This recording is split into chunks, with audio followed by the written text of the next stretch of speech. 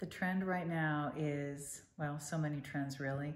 Number one is symbols, jewelry that has meanings and has messages, and this necklace definitely has that. You have the Hamsa hand, the evil eye, a cross, a heart, a star, and then the beautiful little charms in between.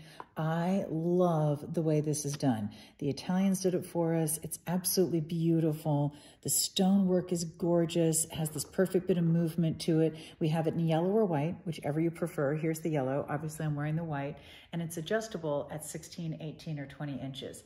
But another one of the big trends right now is layering your necklaces, and this one is perfect for layering.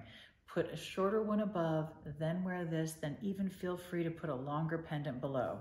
Oh my gosh, there is no wrong way to do it. And right now, it's kind of impossible to wear too many necklaces at a time, so go for it, girlfriend. I love this necklace. I cannot wait for you to wear it, and I know it's gonna be one of your favorites.